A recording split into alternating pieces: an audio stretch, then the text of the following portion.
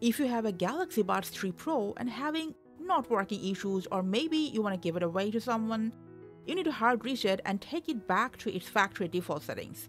So we will show you 2 different ways how to manually reset your buds with or without the wearable app.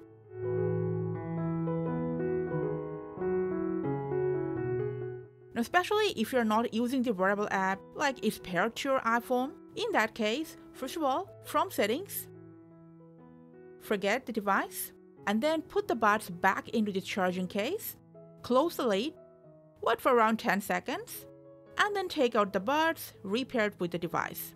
It's kind of a classic way to soft reset any Galaxy Buds.